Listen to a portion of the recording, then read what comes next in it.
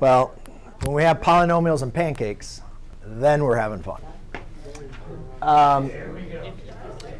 If you guys go ahead and take a look at this. Interesting. Did you do this problem? What number? This is question number 44. No. Huh?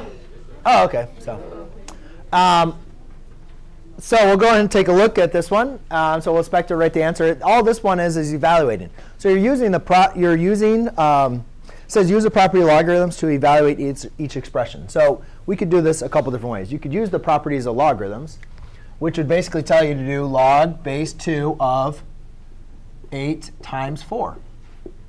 Log base 2 of 32. Do you guys agree? What is the log of log base 2 of 32? 2 raised to what power gives you 32? 5.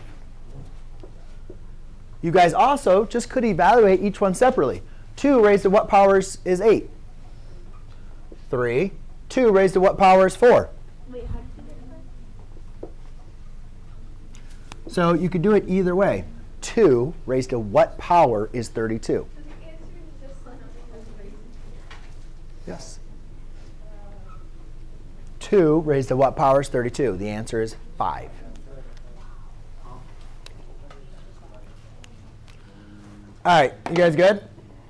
OK, did you write that?